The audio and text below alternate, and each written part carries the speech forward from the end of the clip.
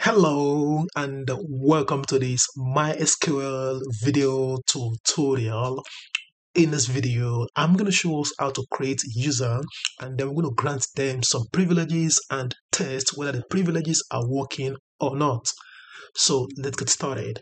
Now, basically, a user is a record in the user table of the MySQL server, which contains login information, the privileges that is associated to the account, and the host name information. So let's see how can we create these users and grant them some privileges, and then we can test some of these privileges out. Now you can do that in the MySQL workbench as the DBA, that is as the database administrator. You can even use the command line, okay? But I prefer to use the command line to perform all this operation. So let's get started. Now, what I need to do is to log in as the DBA. So to do that, I'm going to type in my SQL and I'm going to type in -u and the user is going to be root -p. Click enter. Then I'm going to type in the password and click enter. You can see, welcome to my SQL monitor, and you can see that I've been able to log in as the DBA. Now let's select. Now when I come here, you can see I have all these schemas. I'm going to work with this. I'm going to work with this sales schema. Now when I expand, you can see I have this table called F sales table. Now I'm going to come back to the command line and let's say I want to fetch the first 10 rows in the F sales table of the sales schema. I'm going to type select star from sales.fsales. Then I'm going to use the limit keyword. So the limit is going to give me the first 10 rows. Put in a semicolon, click enter, and that's amazing. So we can see all the columns and the first 10 rows in the F sales table. Now let's create our first user, and we're going to call the user marketing, and it will be identified by password called marketing.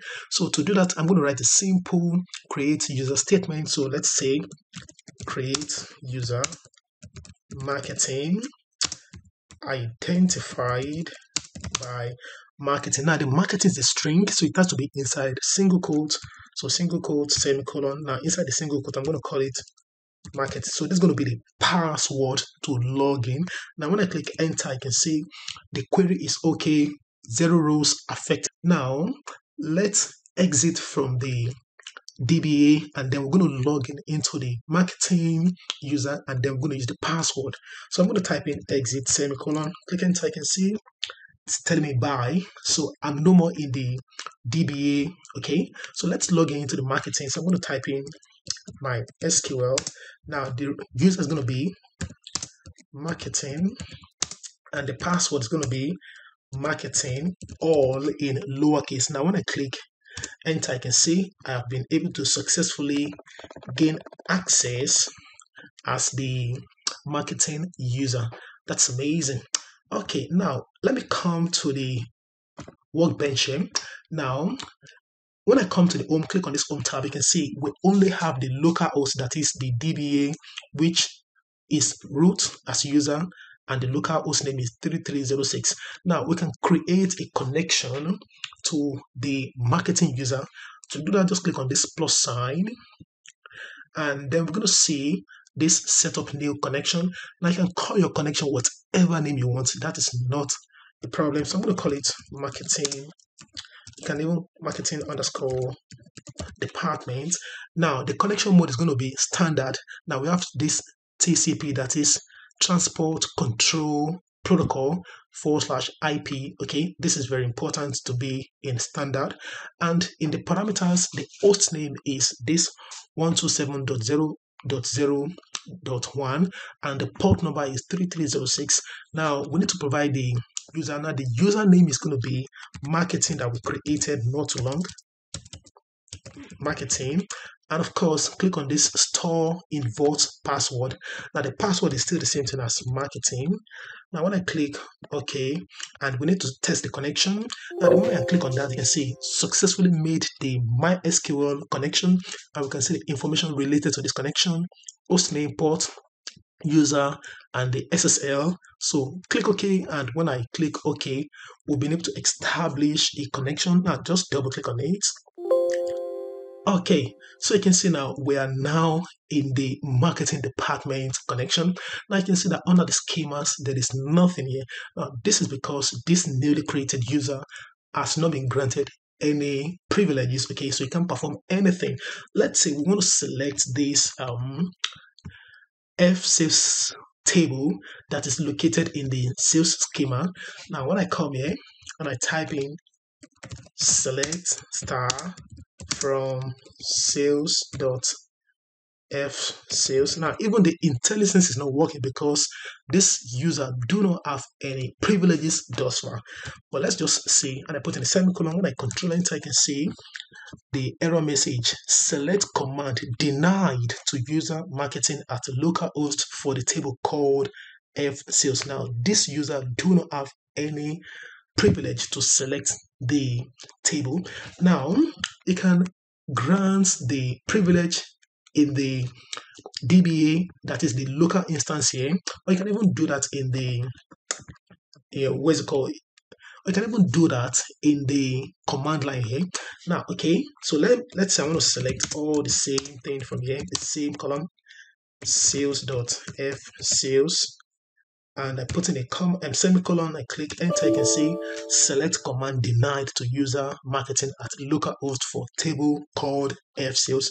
Now that's no problem. Now I'm going to exit from here and log in as the DB, that's the database administrator. So MySQL and -u, and the user is going to be root -p. Then I'm going to punch in my password as the database administrator. Click enter, you can see welcome to MySQL, and that's amazing. So let me just scroll down. Okay, so the first privilege we want to grant to them, as I said earlier on, you can see here we do not have any schema because there is no privilege that has been granted to the user thus far. So I'm going to grant the select privilege on the sales schema and the F sales table. So I'm going to just write grant select on sales.f sales to. Now the grantee is marketing.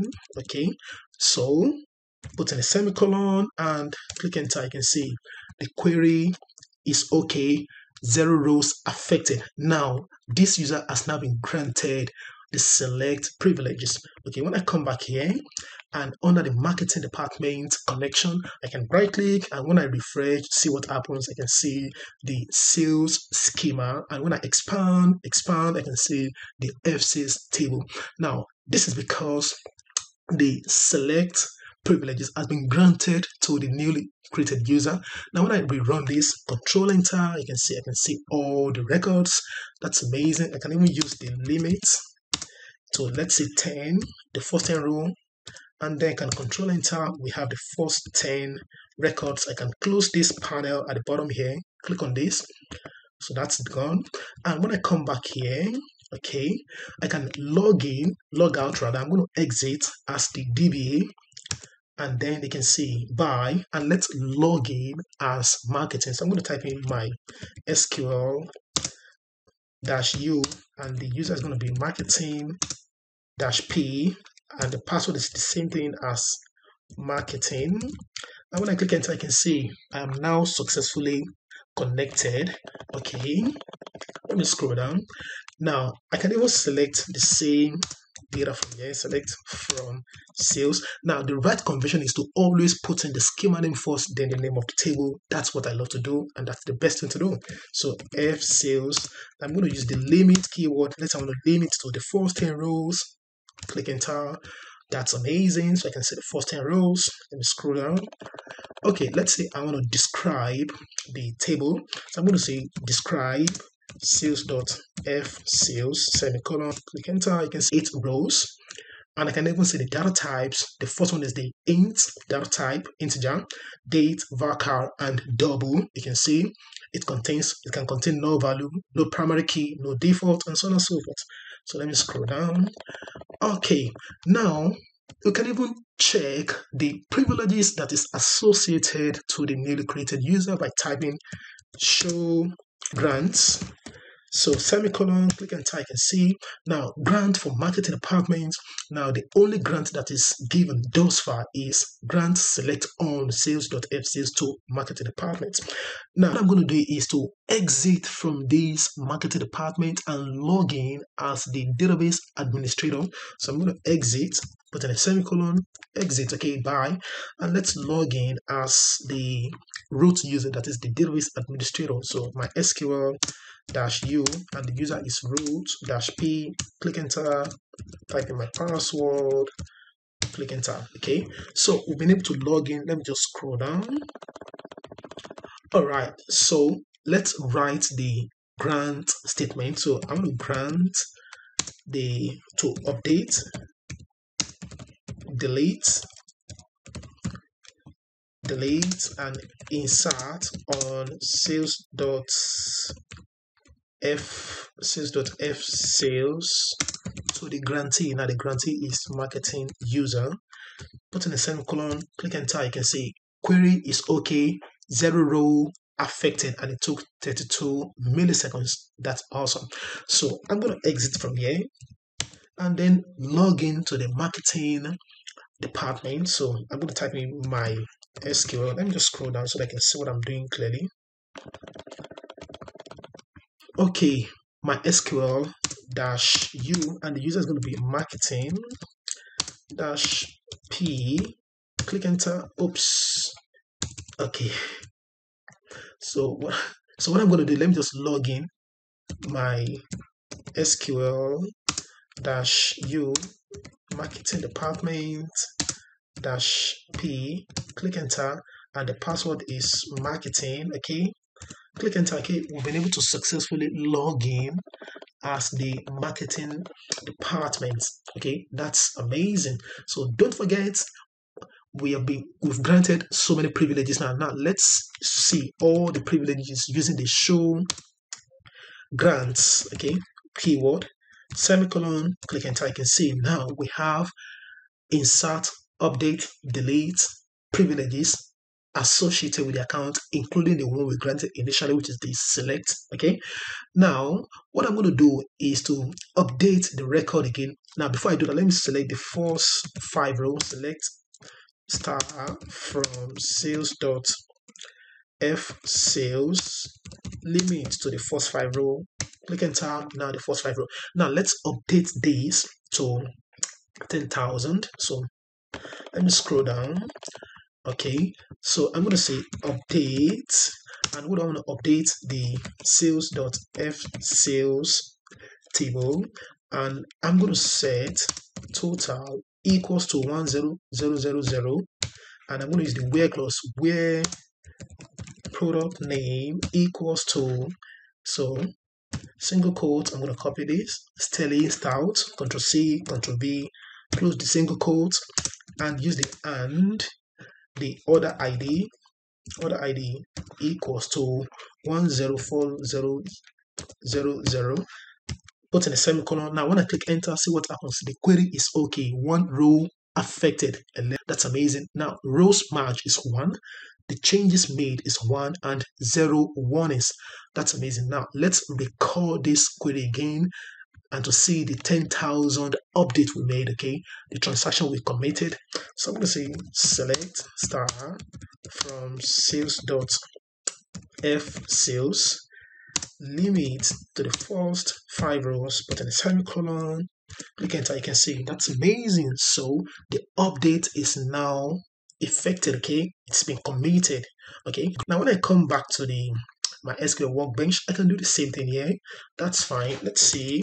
Now when I come here and I run this query again, you can see it's updated. Absolutely awesome. Cool. Okay, so if you like this video, comment, share, like, and subscribe to the channel because there's a lot to come. Thank you and bye for now. Cheers.